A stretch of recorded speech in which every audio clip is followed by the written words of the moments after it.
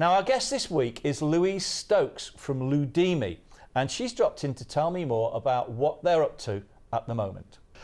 Okay, so welcome to our little chat time on What's On, and today I've got with me Louise Stokes, who is one part of a production company called LouDeemy. Now, we mentioned you guys the other week because you've got this very, very interesting project that you're doing. But first of all, I want to ask you exactly what do you do? What do we do? Okay.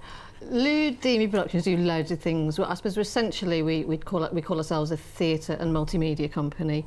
So we do a lot of projects and productions with vulnerable groups, with in sort of mainstream productions, a whole range of stuff. Largely theatre and some film. A lot of our work, although not all of it, is based around really important, often challenging issues, and we do a lot of stuff around mental health as well, not exclusively, but my background is in psychiatric nursing originally before I became an actor and a writer, and Nadeem, who's the other half of LouDeemy, has lived experience, so we kind of meld those two together to use that in our creative work, so that's what a large amount of our work sort of centres around, really. Okay, and it's this thing that you're doing, orthorexia. Yeah. Right.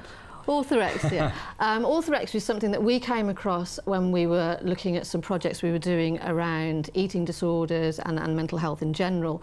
It's a newish condition, which is sort of a growing problem. It's not an official diagnosis at the moment, but it sort of bridges, as we understand it, the sort of obsessive-compulsive disorder and eating disorders. So it's where somebody becomes so concerned about eating healthily that it paradoxically then can damage their mental and physical health, and they may give up lots of foods, and it affects their daily functioning because they become very obsessed about living and eating healthily. And you're doing it, but you make light of it, don't you? You know, it's not as serious as that, the way you the way we do it, yeah. And it's at the old Rep. Yeah, we're doing the sessions at the old Rep Theatre, which is great fun, and it's a lovely building. It's a lovely space to be doing the sessions in.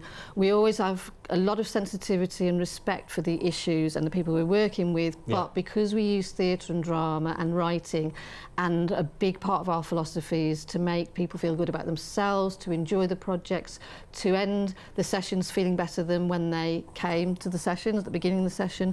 So we have a lot of fun and a lot of laughter within the projects, and people always really engage with that, and we get to address and explore the issue and all the seriousness around it without people then going away feeling like, oh God, I'm really miserable now. Yeah. So they are a lot of fun. Because you've been involved in comedy before, haven't you? I remember we used to talk about your LouDeemy soup. LouDeemy soup, yes, yeah.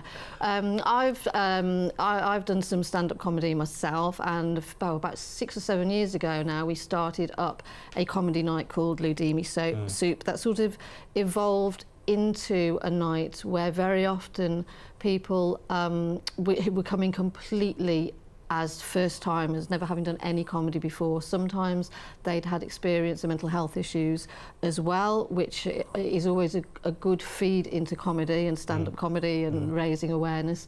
So our nights tended to be a platform, really, and an opportunity for people to come along, especially if they weren't feeling very confident about performance, to come along and try out comedy, try out being in front of an audience, and just to sort of engage with people and help them develop their confidence so they could move on to other things. So this project you've got goes on till the October the 19th? 18th at the Rep, and then we'll be having a final sharing on the 25th of October at the Mac. Brilliant. Well, thanks very much for coming in. Thank you. We wish you all the best, and keep in touch, and we'll update people as we go on. Brilliant. Thank you very much. Thanks.